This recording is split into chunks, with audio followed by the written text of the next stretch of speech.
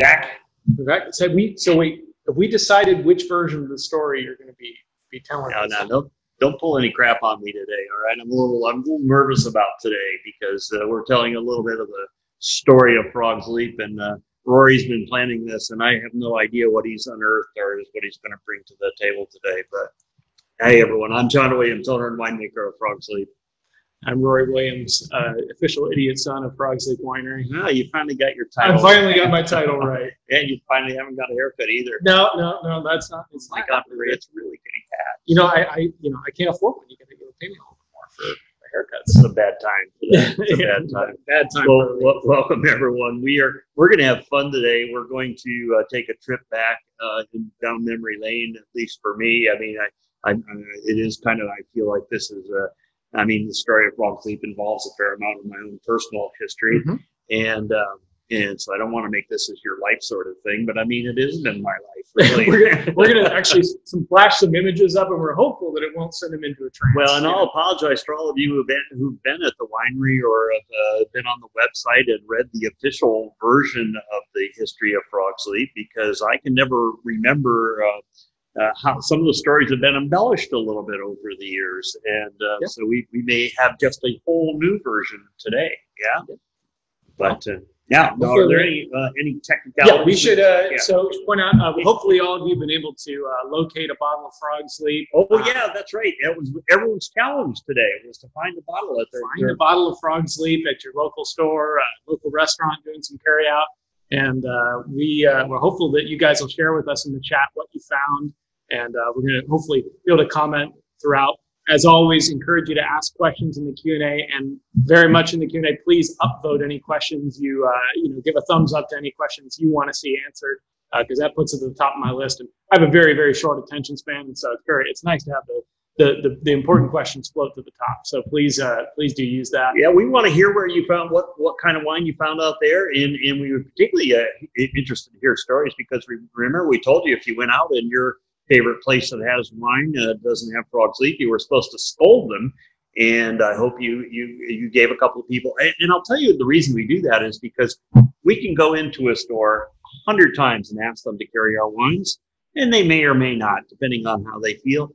If one of you goes in and says, "Hey, you don't have any Frog's Leap, not cool," they'll have it the next day. Hey, you got any Frog's Leap? Got to get that in there. So you're our sales army. You are our sales army. So we really appreciate when you mentioned that you wouldn't mind them stocking our wines. So hopefully that happened a little bit. And we found some wines as well.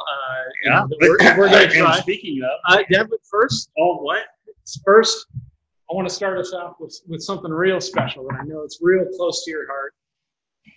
There's a little Welch's grape juice. Because I didn't know they still made it.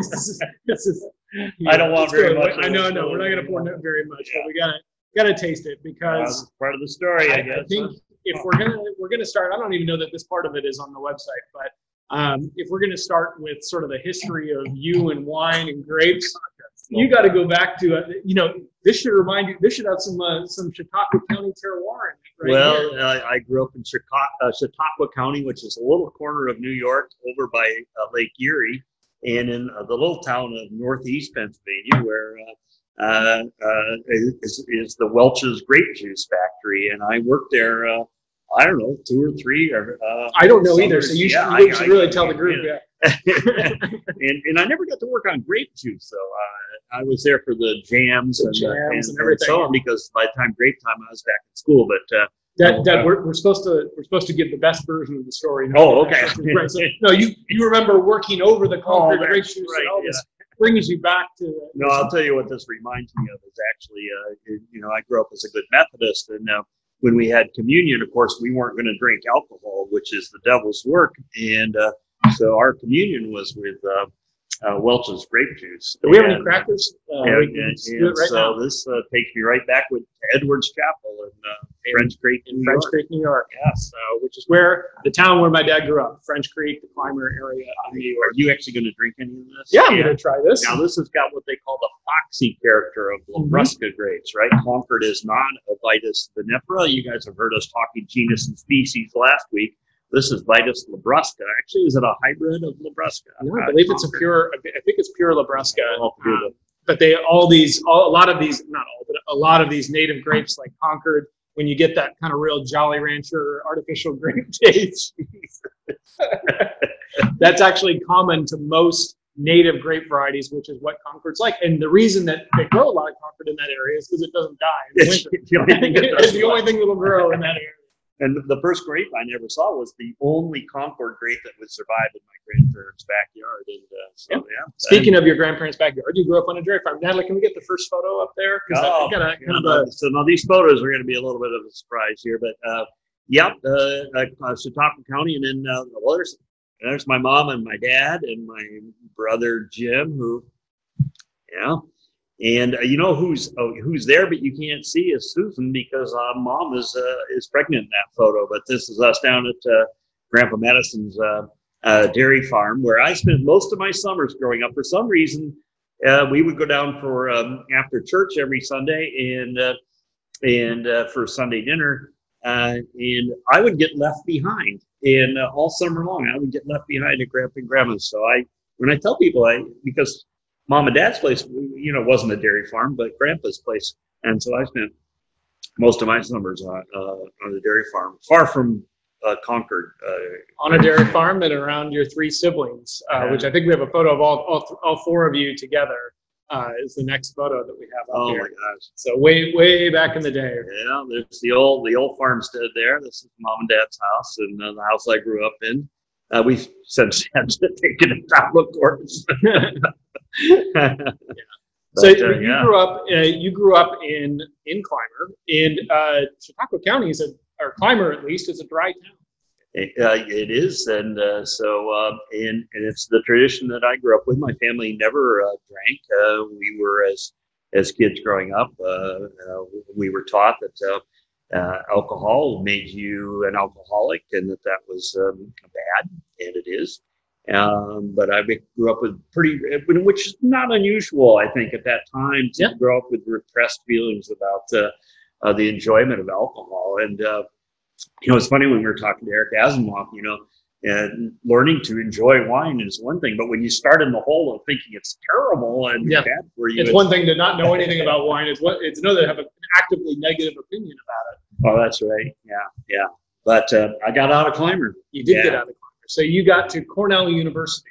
I did. And you've told me, and I'm not sure if this is true or not, that you were one of the first people to graduate from your high school and go to an Ivy League school or to a four-year university. Well, I think that's stretching a little bit, but won't be the first stretch we do today. But Cornell was a fundamental change in my life. I was part of the notable class of '74. I think there's a few class of '74 alumni out there, including Mr. There's easy. We're missing we were having our anniversary. I won't tell you which one. Well, you could probably do the math.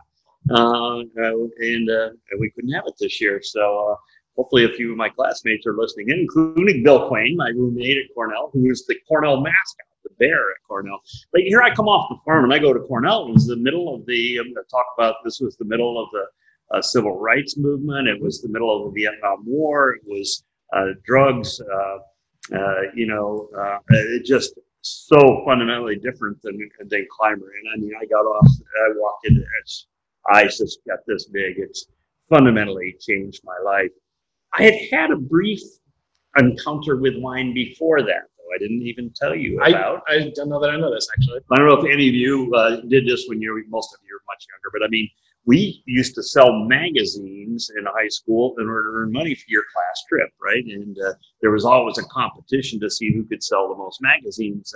And there were only two of us in our class that gave a damn, me and John Griffin. Well, Griffin was pulling ahead, and so I knew I had to get one more subscription the night before we decided who the winner was going to be. I couldn't, and so I actually subscribed to the only thing on the list that I hadn't sold or gotten a relative to buy, and that was Gourmet Magazine. Now, Gourmet Magazine was probably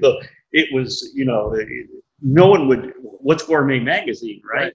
So I ended up getting a subscription of Gourmet. I hid it because, other boys in this class hid different types of magazines under the mattress. But in Clymer, you had to hide your copy of Gourmet Mag.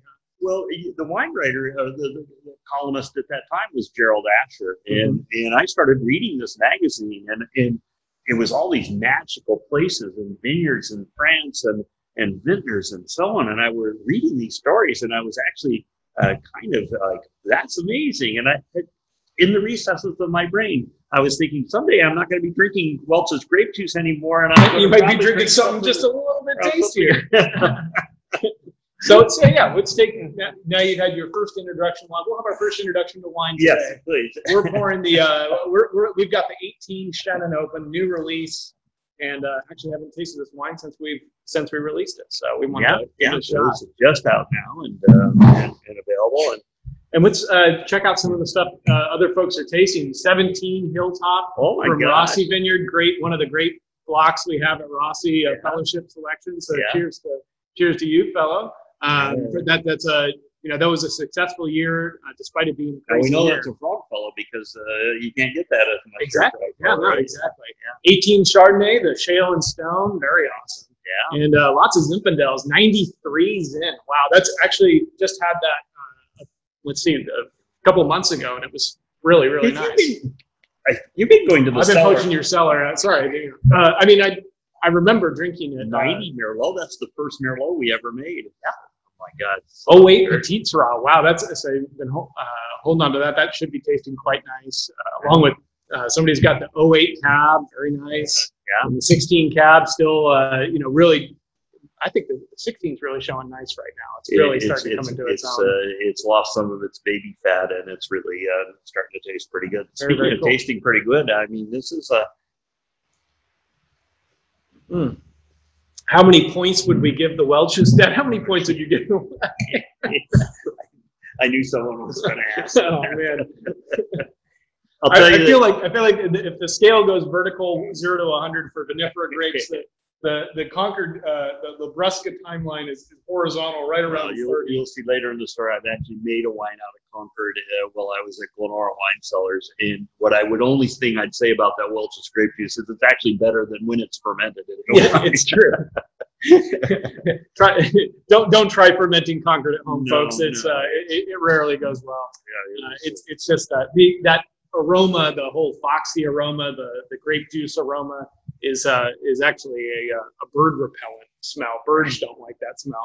So apparently it's a human repellent too. So hey, where do you think? Remember, we've been talking, all of us, about the reductive and oxidative curve, about how wines, once they're bottled, they start to open and flower. I'd say this is this is not reduced at all. I think it's really coming out of the box. I think it's fairly tight, but it's still quite young, but I don't think I think it's in that nice kind of middle zone where it's starting to open up and really starting to get that flower petal, get some of that beeswaxy kind of character to it. Really. You know what I love about Shannon is you can smell the thickness of this wine. The body of this wine is really, really, really cool. Yeah, great stuff. Very cool. So you got to Cornell University, and you did not go to study wine at Cornell. No. They didn't have any winemaking classes. Right. Wine was still not not a happening thing there as far as I knew. But I came of age and really opened myself up to pie. I met people actually who were into food and so on and so forth. It was really great. It was a tremendous experience at Cornell. Unfortunately, I ran out of money and had to leave school my sophomore year. And because the farm wasn't doing well back home, and so I was going to go back to Welch's, I guess, and make some money so I could go back to school. But the university suggested a work-study program where you could earn money and get school credit at the same time. And I said, "Great, what do you got?" Well, the only thing they had was an internship or a work-study program at the Taylor Wine Company. And the Taylor Wine Company at this point was the Taylor family, and they made wine out of the Native American grapes, Catawba, Concord, and Duchess, and Niagara, and all these varieties. And I never, like I said, I've never really had a bottle of wine. I'd read about it in Gourmet secretly, but I'd never had it. You knew the concept of a bottle of wine, maybe, but you yeah. never actually had it. But and you've been in the Finger Lakes, like you spent a couple of years here. And we drove over that hill to where you come down into Hammondsport, and now if any of you have been to the Finger Lakes know it's just stunningly beautiful, and these big long lake and this little picturesque village, and then and the vineyards cascading down to the winery, and then we went into this big vat room with tanks full of booze and pretty girls giving tours, and there wasn't a cow in sight, and I literally went, yeah, 100 points. 100 points. I'm going to be a winemaker. And I didn't get the internship. What? Wait, okay, so all right, so to explain this. A little known part of the story is two of us went over to interview for the work-study program, and they had to choose which one of us would get it. And the other guy was a year older, and so and I now had dedicated my life to making wine. This was my way out. This was my job. I don't know what the other guy was even doing there. Well, they gave him the job, and I was so disappointed. And I saw my life just going, oh my God, there was my one chance gone. And it was literally, I was getting ready to end the semester and head back to Clymer to work at Welch's when I got a call from them and said, hey, the other guy has decided that he isn't going to want to do it, and we'd still love to have you. And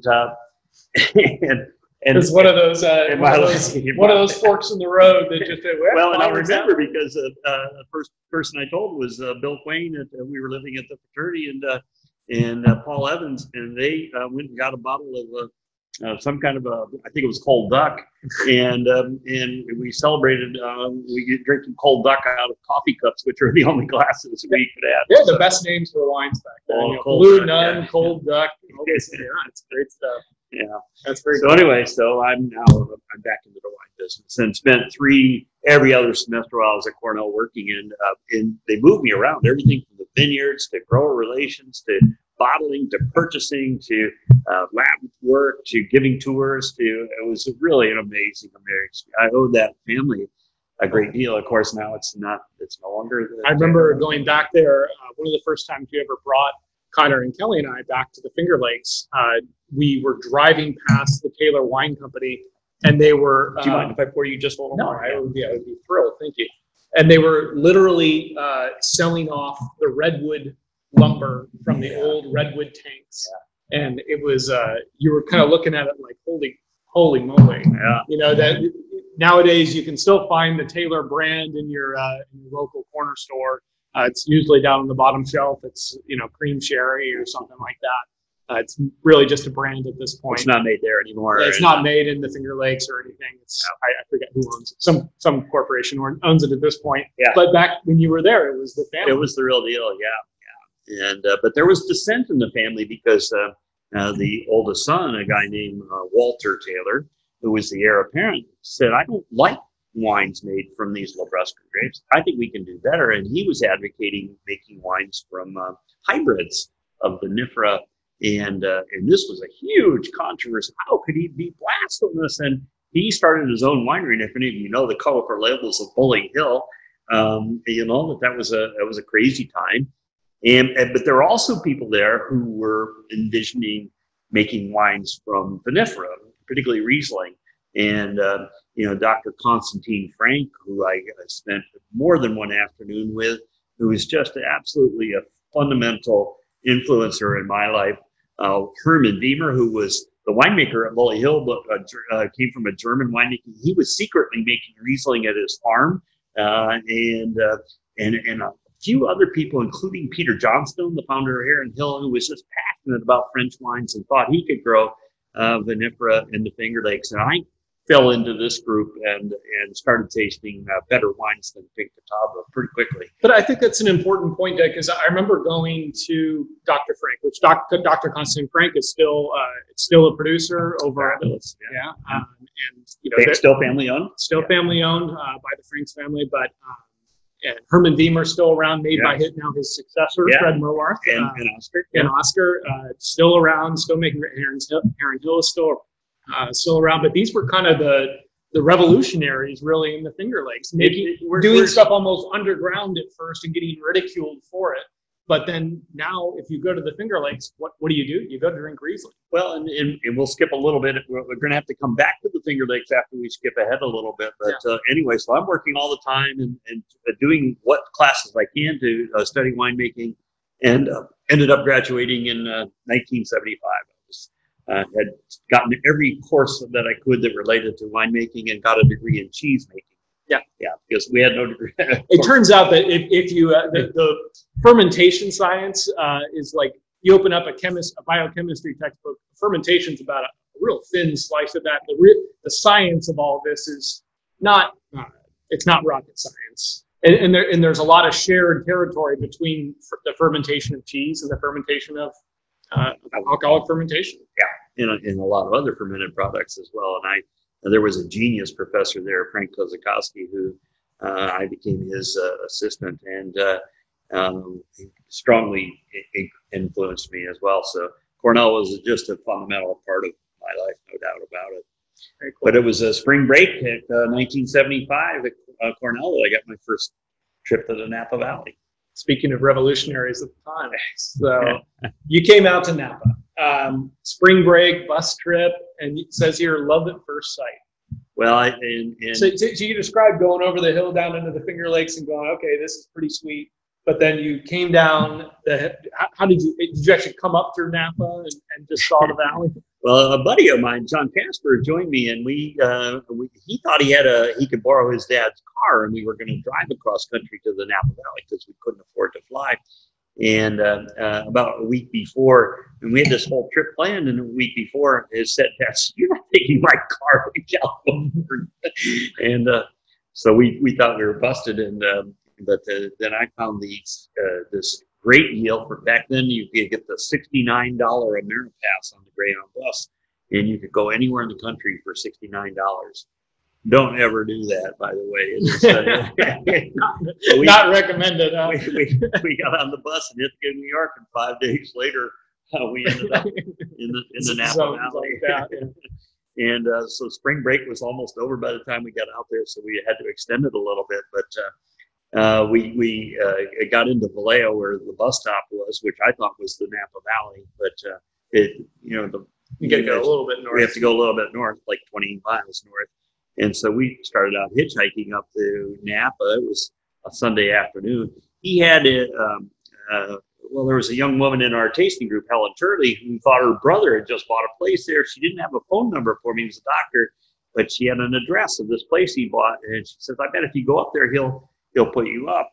And so we were going to hike up to this place, but it was hard to get a ride, and because it was a lot further than we thought, and it started raining. But we finally got a ride. Were you going uphill? Going uphill both ways. But I remember just coming into the valley and seeing the Robert Mondavi winery and the old Engelhoek winery and Beaulieu and all these names that I knew of. Now, I have to tell you, 1975, you have no idea. This place was really, really, Napa was so backward at that time. I mean, the first new winery to be built after Prohibition was Mondavi in 66. And so this was early, 75. This was early in the history of Napa wines. But there were a handful and more every day. And it was just enchanting, one of those mist coming over the hills. And you know how Napa could be so fundamentally beautiful. And you could just, I feel this is true of almost any wine region you go to. There's a feeling that comes over you, and you never feel the same as when you're in Burgundy or when we were in the vineyards of Bordeaux last spring and Barolo. These. I was going to point out Barolo. That's the feeling I have looking over the hills of La Longa and Barolo and Barbaresco and just going. And I know some of you have experienced this because when you feel that when you come to Napa. And by the way, next Monday, we're going to start to open back up a little bit for visitors. So start planning your trip. We want to have you back. We want to see you. But Napa was just magical from the minute I got here. There was no one at the house when we got at Larry's place. And so it was dark, and John and I decided Why didn't you just go up to Auberge du Soleil? Free Auberge du Soleil. Free Auberge du Soleil. Was there electricity in Napa at that time? Not at Larry's place. There was. It was still running off a water wheel. but we eventually meet Larry, and what a generous and wonderful guy. He put us up. We cooked dinner. He got back later, and he lent us the truck because I needed to go over and talk my way into UC Davis, and we got to see the Napa Valley over the next few days, and I was absolutely convinced, just like I was when coming down, that this was going to be my life. I think we actually have a photo of John and Larry. Maybe it's a couple of years probably after they met, but kind of a cool old photo. Yeah.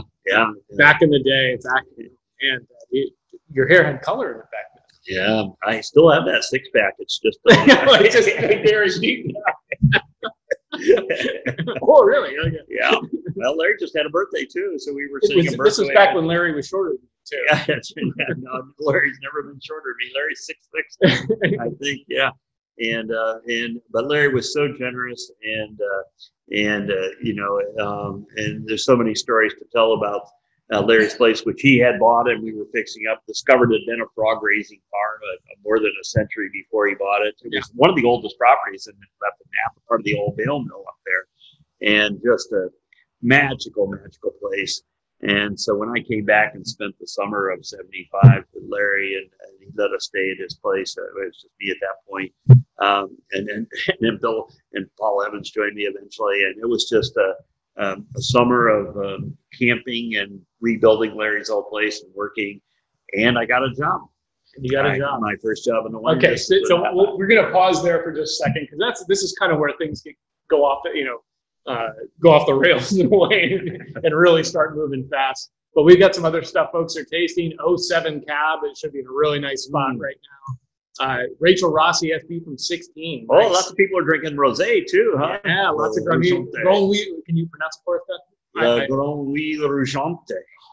Nice job, dude. Spent a lot of time in France. 18 and 19 Sauv Blanc. Very cool. And what is this? 2001? Oh my Turley God. Zinfandel. Turley Zinfandel. Nice pull. I hope there's no open flames. Yeah. Keep away from open flames. Make sure you got fire retardant clothing on. 01. That's an early Turley Zin. And then we got a question here: is John still making cheese? He's definitely cutting cheese these days, but he's I'm not still making cheese, or going to again sometime. Maybe anyone else in the family. We might get back to that story, because I did take I think it was my midlife crisis in the early part of the. You had a midlife cheese making crisis. Top of that.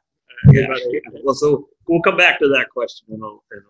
Yeah. And so that there's another question. Remember visiting the winery 10 years ago, and there was cheese aging in the room in the lower floor. So those are part of our cheese making experiments, which we'll get to that when we. I don't think we had that picture of me holding out, or having Daniel Bruce hold up one of the cheeses I was making. Those were big cheeses.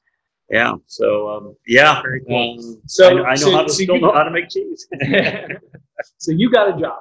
I got a job. Larry had some friends who were about ready to bottle their first wine. They needed help, and he recommended me, and so I hitchhiked down and got a job as the first employee of Stag's Leap Wine Cellars. Warren and Barbara Winiarski hired me. They were bottling the 73 Cabernet Sauvignon. And of course, any of you who know California wine history know that is one of the most famous bottles of wine that have ever been made in the Napa Valley.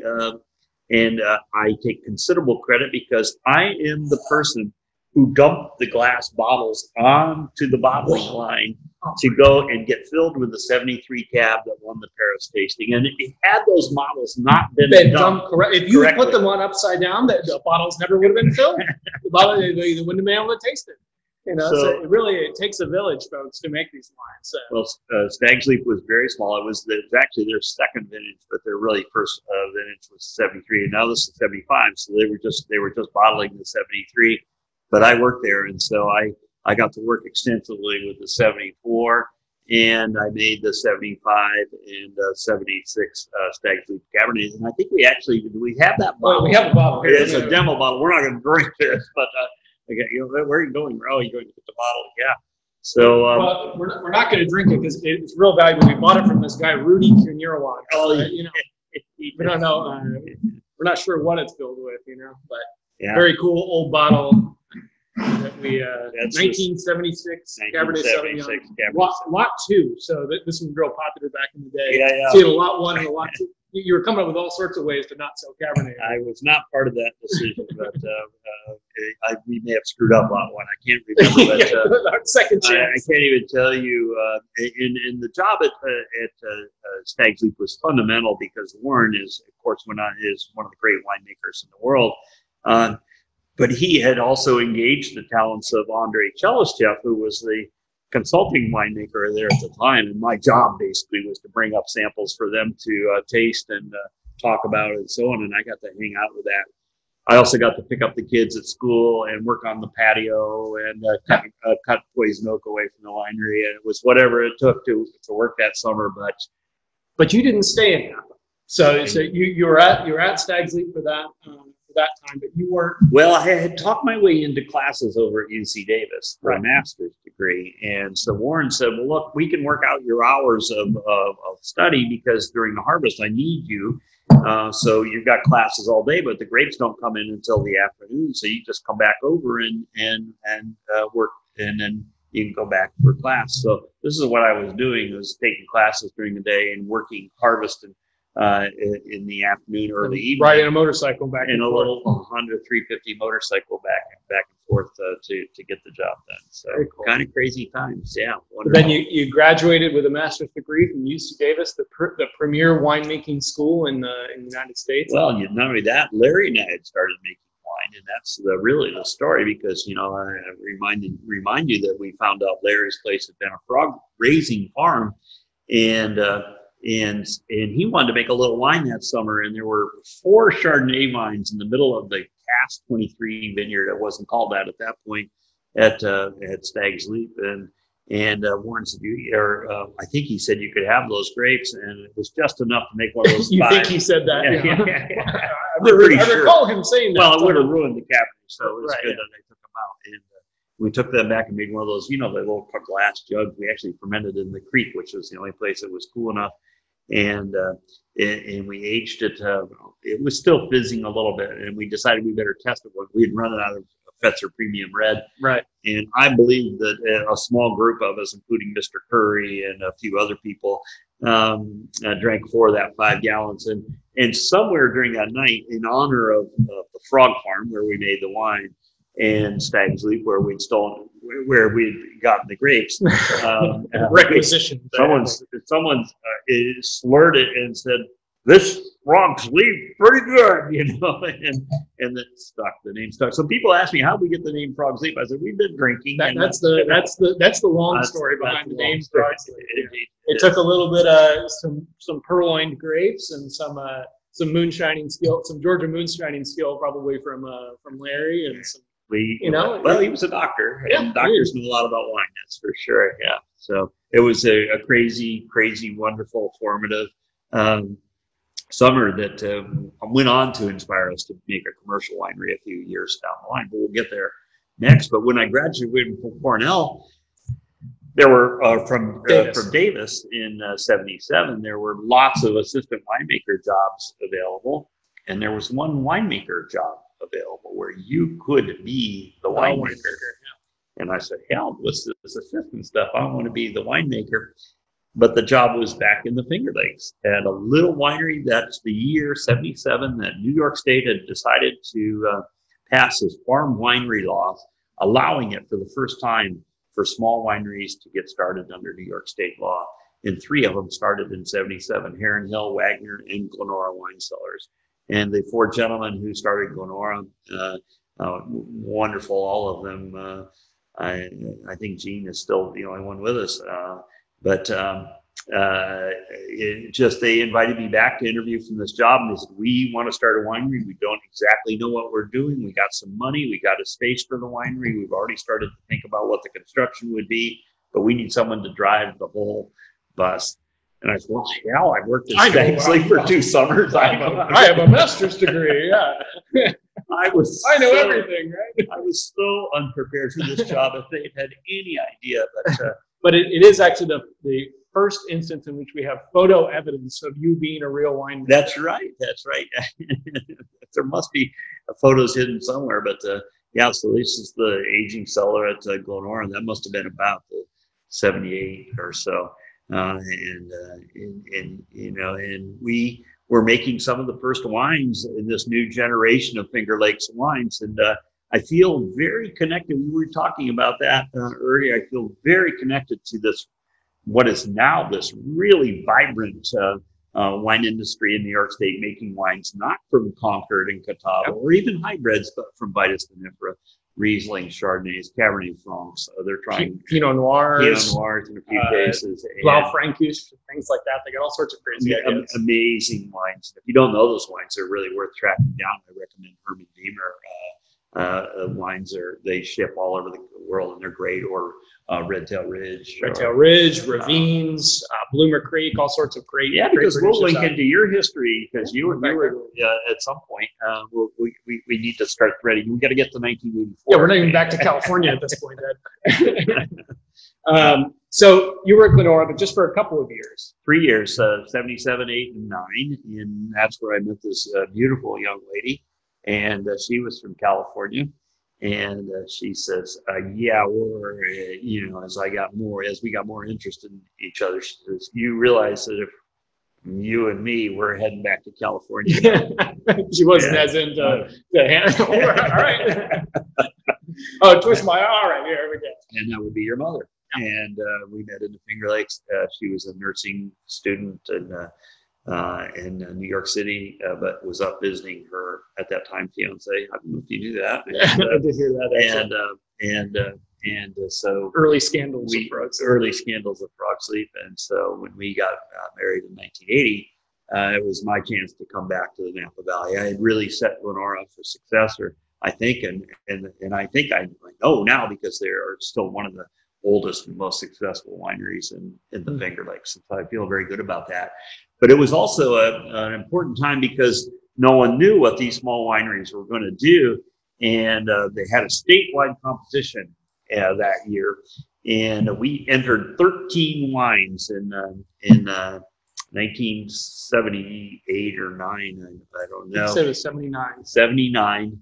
And we had 11 of our 13 wines got medals, including 9 gold medals. Mm-hmm. Back then, a pretty big deal. So. Well, except I can't take a lot of credit, because it was like shooting fish in a barrel. I mean, they were nice, real nice. Yeah. Well, I mean, it wasn't a genius to make it. There wasn't much competition.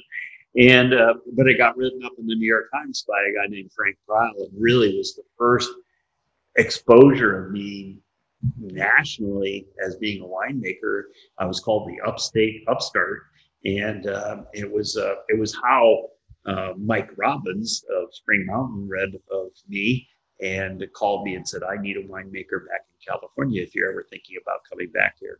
And you had entered, because you had entered the Riesling, I think your 78 or 79 Riesling into this competition. You've told me that you still consider that one of the best wines you've ever made, but it didn't come in first place you came in second place, and you lost to. It's a big part of why I moved back to Napa Valley, is that they had the best of show in this was so these were wines. You didn't have to be grape wines, and so even though our Riesling got a gold medal, it did not get best of show, because that went to a blueberry champagne, and I said, "I'm out of here." You couldn't compete with a blueberry champagne. If they're going to give the best of show to a blueberry champagne, I'm out of here. Yeah. And you moved back to meet and work for a guy, Mike Robbins, who had a little project going in Napa. I think that's going to be our next one. It is, yes. And so this, I actually got back there in order to work in time to work on the 79 and maybe 80 through 80. So this is a historic bottle. Last one I have left. Maybe I can find some more somewhere. But this is the 82 Spring Mountain Vineyard. So this would have been completely a wine that I picked. They made every decision on. I've never had this wine, so this would be kind of interesting. Yeah. So there we go. And the color isn't great, but the aromas are. The aromas are still there. That's why when we're going to tasting this 82, when you taste wine like this, that's approximately 800 years old, You're really more focused on whether is this wine alive or not. This wine's alive. This wine's, yeah, it's got some character to it. Wow. Yeah. Well, and we know these wines age for a long, long time. We actually took the whole winery up for a tour of Spring Mountain one day a couple years ago, and they were so proud to bring out older wine, and they brought out the 79, which was the wine that I inherited and brought to. And they had no idea that I was involved in it, and it was kind of fun to see these older vintages lasting so long. Yeah.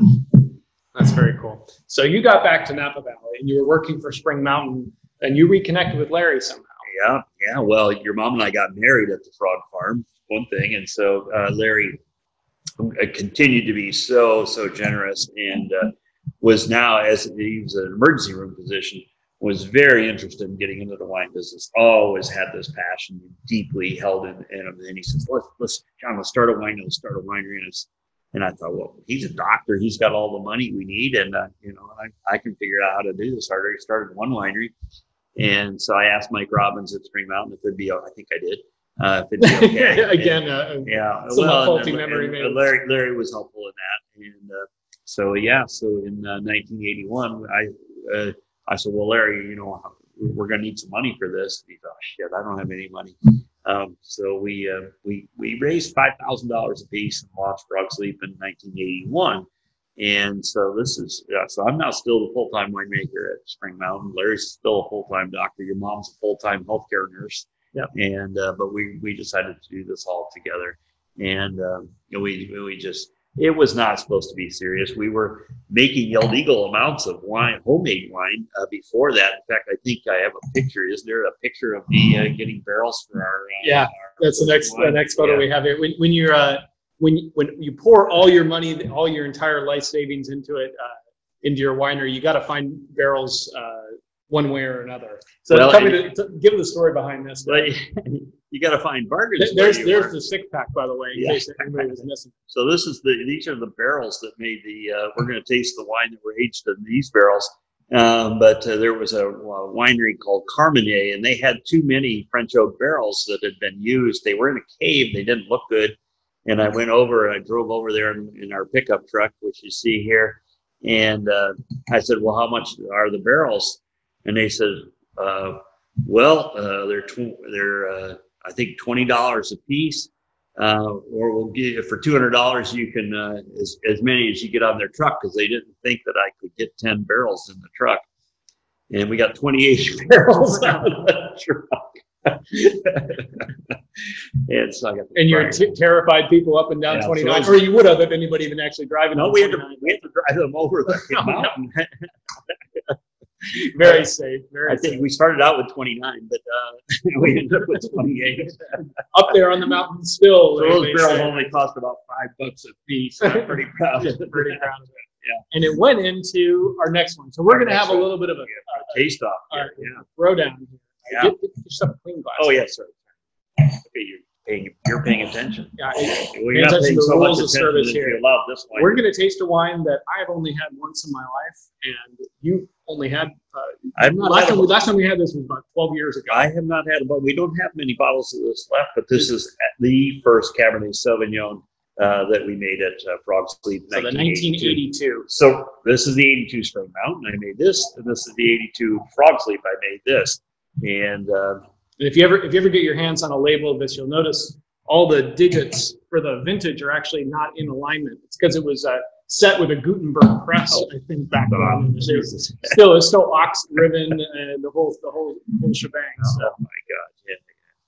But very cool. Save this for my birthday party in a couple weeks, by the way. I've got more bottles of this. Nobody bought it. Hey, you guys! So we're going to have my birthday's coming up in a couple of weeks, and we're going to have a virtual birthday party. I don't know what this is going to look like yet, but we're hopefully going to call in a few friends to come in and tell me how amazing I am, and we're going to drink some.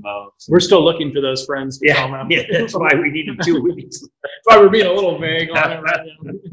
We keep calling around, and nobody will pick up the phone for some. Maybe Bill Flain will call. Yeah, maybe we'll get one guy. We got some reliables in here. Now this wine is fruity. This wine has fruit in it. after nearly 40 years. Well, crazy. Who would drink this Spring Mountain when they could have Frog's Leap? That's what I'm talking about. Frog's Leap wins the competition on this. Jesus, this is pretty good. This is solid. Did you replace this with some old Burgundy or something like that? Do you think it smells like Burgundy? It's bright. It's fresh. It's got a tremendous amount of fruit. The barrel work on this was amazing. Oh, amazing stuff. Put the real French oak influence on this. You know, speaking of stuff that some other folks are having, 14 Chardonnay, that's awesome. Hopefully that's singing right now. 12 Zinfandel. We tried that 14 Chardonnay. Yeah, we did. Just a few days. Yeah, I'm hopeful they have it. It's showing well for everybody. The 12 Zinfandel should be killing it right now. 06 Cab, definitely fully open and really getting into its middle age. And then somebody somehow found a bottle of 1987 Spring Mountain Cabernet. What? Yeah. Oh my God! Yeah. Well, Greg Vita made that wine. So yeah, it's the post John Williams era. But, well, but it tells the story is that I had gotten this cellar in Spring Mountain straightened around, but things were happening. That's the time that they started Falcon Crest up there. It was a wild and crazy time. So, you got to tell the story about not qualifying as a winemaker for Falcon Crest. Well, you know, when you're a winemaker and you're bottling, you're about the worst mood you can be because lots of things can go wrong when you're bottling a wine. Almost nothing can be good about bottling wine. It's really a traumatic experience.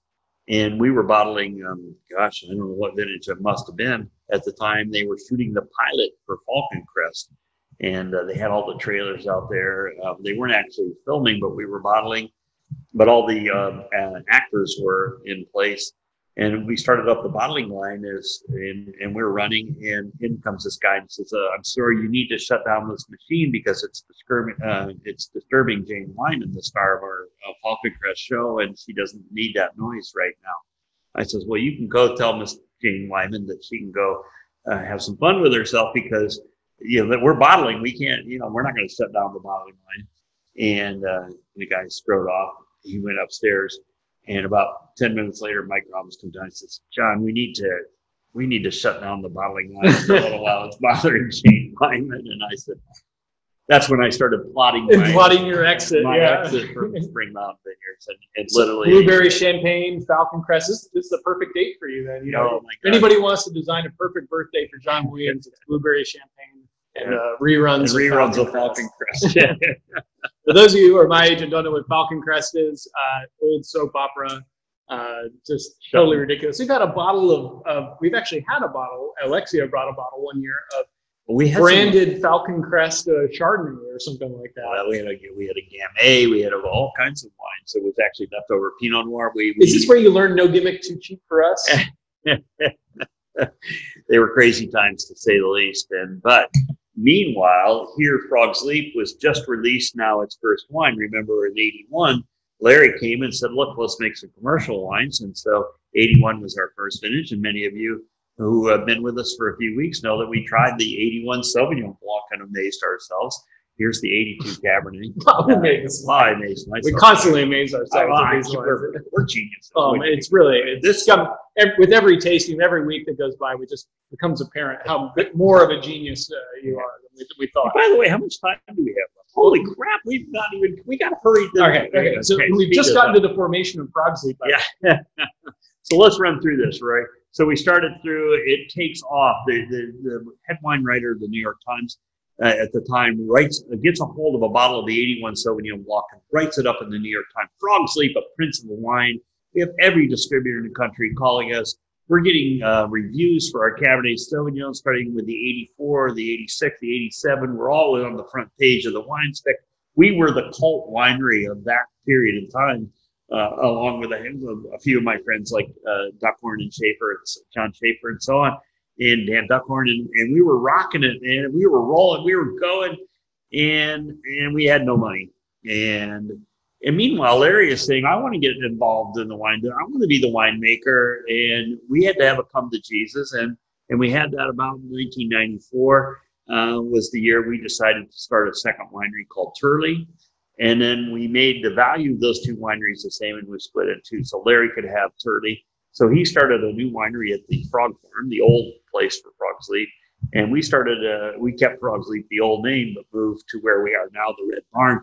We found this beautiful red barn. Do we have a picture of the? We did. It's photo number 7, Natalie. We're going to skip 1 or 2 here, but there is a photo. Oh, we can't skip. We got to go back to that one photo showing my first cellar helpers at Frog's Leap.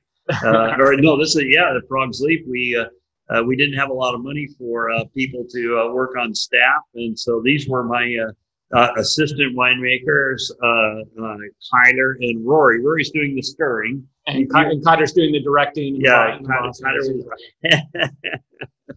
So yeah, and the Hammond for the camera. So. Yeah, Hammond for the camera. What else do we have? This is actually how you kept us busy. Well, we did. We couldn't afford a babysitter, so you can come out and stir the coffee. No babysitter like a bucket, right? That's right. Kelly was sleeping behind the tanks in her playpen, I think, at that point. So this was this really incredible time. But then we had a chance to move to the Red Barn, and we found this beautiful old red barn that needed a little bit of repair. How many photos of this do we have? But I think you can see it needed. I just chose this one photo just to show everybody. This really was a vineyard equipment shed that was falling over, and this is kind of after you're mid process of taking all the old wood off, putting new wood in, putting all the steel beams in, and I remember as a little kid having all the wood off of there and in piles, and we would go, Kyler and Kelly and I would go out there, and it was like this jungle of wood to build forts out of and stuff like that. It drove the construction guys crazy. Yeah, because you were 10 at that point. Yep. And there's pesticide containers and shit out there. We had to remove all this ground, but any of you who have been at the winery and know the Red Barn, well, at that one point, that's what it looked like. It was we had a lot of work to do, and of course the barrel shay wasn't here, the vineyard house wasn't here, there were no trees. It was pretty crazy time. But it turns out it had been built as a winery 99 years before. No, more than 100 years before that. So this was 110 years before. An old ghost winery of Napa Valley, but we got a chance to rebuild it. So I think there's a photo of my dad and Kelly. Yeah, that's the dedication. This is the groundbreaking ceremonies to restore the old Adamson winery as Frog's Leap, and we made we actually made wine there in 1994 by hook and crook. And is that a Canadian tuxedo that you're rocking there, Dad? I'm looking pretty good. Some jean on jean. Yeah, look, I cut my hair at least. Look, you see who's in the background there is Frank, right? You go. And but there's so many. We're going to have to do a whole nother version of this because we're leaving so many important people out of this, including Frank Leeds, who now was tasked with restore. Because this old barn came with 40 acres of dead vineyard, and I had to go to Frank and say, "Look, Frank, I can't replace these vineyards. Now you got to raise these vineyards and bring them back to life." And he did, and literally we would not have survived financially if had he not. Now Pablo had come over as cellar master. Paul had joined us in '94. It was really this whole rebuilding of what it meant to be Frog's Leap. And there's the team in 1994, Harvest 1994, with the walls still in progress. And a generator in the tanks arrived the day before the grapes, or the same day. I can't remember. It was nip and tuck, and I did not have a plan B. That's pretty cool. Yeah. It's let's pause it there and answer some questions. Sure. If people have some questions, and I think it's pretty cool to just that's really where it kicks into hyperdrive, really, in terms of it really where does the wines go and everything. Yeah. Whatever happened to Late Leap? Yeah. Well, Late Leap, the first time you made it was 84, 86, something like that. Well, we inherited all this old Riesling, and so we were trying to find any way we could to sell Riesling. And one idea was to make a late harvest, like a Trocken Beerenauslese. If you know your German wines, you know that Trocken means dried, rotted old berries, and essentially raisin. They make wine out of these raisins, and so we tried to do that. We called it Frogen Beerenauslese. We made the Leapfrog Milch. So I don't know if we think we'll ever make a Late Leap again. That was actually a Sauvignon Blanc, I think. We have a barrel of Chenin Blanc. Me too. Tori told me I got to get that out of the store. Exactly. Much to Pablo's chagrin, we've got a bottle of unstable sweet wine in the cold box. We bottled it once. We did that. The problem is it popped all the corks out, so now we got to bottle it again. It happens. Maybe we need to be a spark. We love making sweet wine at Frog's Leap. Every 10 years or so, we actually get it right and produce something that can be bottled. And most we kind of just do it to have something fun. God damn, this 82 cab is just vibrant, and I think I did a better job on the. Did they teach you that language in Climber? What did I say? Did you get to take home any bottles of the 73? Oh yes, oh yeah. And I actually, Warren has given me a few bottles, and we I drink them as soon as he gives them to me because because you have no concept of long term. I sold those wines and financed it. We have loose cellar control, as we've said many times. But I've had the 73 so many times. I actually prefer the 74, and we'll open that 76 Snag Leap at some point with y'all, because it is an amazing wine. Those are certainly great. I think that's it's kind of funny that somebody had a question about is it fun opening up all these bottles with you on camera? And it is kind of fun to have a reason to open these bottles up and share them. And we've been staring at the 82 cab forever, but it's been a very long time since we've had this wine. This wine it's rocking. It's really good. Well, look at his pedigree. It says Wildwood, Spotswood, and Fay. Yeah. Okay. So three of the greatest vineyards in Napa County back then. You were able to, by hook or by crook, get some grapes from. Yeah. Actually, we bought the Fay. We made the Wildwood. You bought one of the three. So 82 Spotswood was selling Cabernet, and we bought some. And Wildwood was the vineyard Spring Mountain owned, and I bought some from Mike to make this wine. But at the last minute, Larry said he wanted more, and I knew that there was some Fay Vineyard Cabernet Sauvignon available over at Sequoia Grove, and that's in this wine. So this has got pedigree. Let's just put it that way. This is the year Spotswood started as well, say 1982. Yeah. So kind of a crazy time. It's funny for me that hearing, you tell stories about, these really revolutionary times in Napa, driving into Napa when it was really still the sticks. Yeah. I made the joke about there being no bears. You can't even imagine how backward it was. But it's funny because you've been then in a couple of places in your career already with the Finger Lakes, kind of before, many years actually before it really hit it big, and now that area is just singing, and the wines all over the world, world class Rieslings. I feel very connected to that. And it's very cool. Yeah. I remember going to Dr. Frank's winery many years ago and going into this back room, and there was a photo of Dr. Frank and Andre Chelishchev sitting next to each other drinking wine. Yeah. It was sort of like there's two revolutionaries really in the same spot. And there's been a question up here for a while: have we changed our business because of COVID in any way that you plan to continue long term, such as virtual tastings? And pertinent to the to opening up old bottles and being able to share them and share the stories, I think that's one of the coolest things about one of the big silver linings to all this, I should say. It's kind of up to you guys, because so many of you are signing on to these every week, and we're having fun doing it. So as long as we can make this work, we might not do them as frequently as we've been doing them, but this has been a blast for us. But look, we're not going to sugarcoat this. COVID-19 has not been good for Frog's Leap Wine or anyone in the wild or anyone in our country, and so we're struggling. We're going to open back up for visitors coming Monday. We'll see, but we're with limited number of people. But we've had our hands full with all this. There's no pity party necessary here. It's just that we're all trying to figure this out. And these virtual tastings have been huge for us. I can't even tell you how fun it is not only to connect with you guys and have you supporting us, but also the amount of wine you've been buying. You guys must drink a shitload of wine.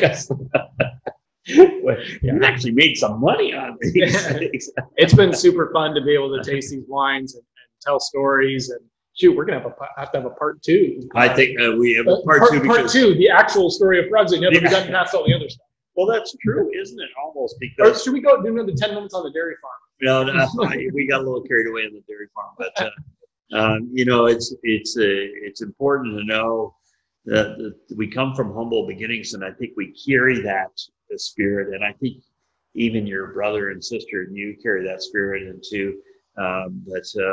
there's been it's not been easy, and we the parts that we're leaving out of here are the stresses that came into our family, the breakup with Turley, the breakup with your mom, the near bankruptcy at one point, the struggle that went into making some of these wines. It's but then having you join and your brother and sister being part of this, and so it's been an amazing story. So yes, we can do a part 2 because we're now just really starting the modern history of Frog's Leap. I don't know what pictures we have. Do we have any more pictures? We can flip through a few of them, but it's it is pretty incredible to still be really telling that story. And I think I know those on Instagram are gonna have to restart here in just a second because we're up against an hour. So please bear with us when we're reconnecting. But it's Dad, you met Tori, and man, little Owen, who's now starting his sophomore year in college, which is pretty just totally crazy. I remember meeting Owen when he was about that young, and so it was very, very cool. It's kind of funny, Deb, because we talk about all this ancient history and what feels like ancient history in one respect. Ancient's kind of a hard word, right? Coming up against her birthday here, maybe. But it's funny is a lot of those the photos of Kyder and I, and it doesn't feel like it was even that long ago. And it's kind of fun because we're still writing that history, still going forward on it.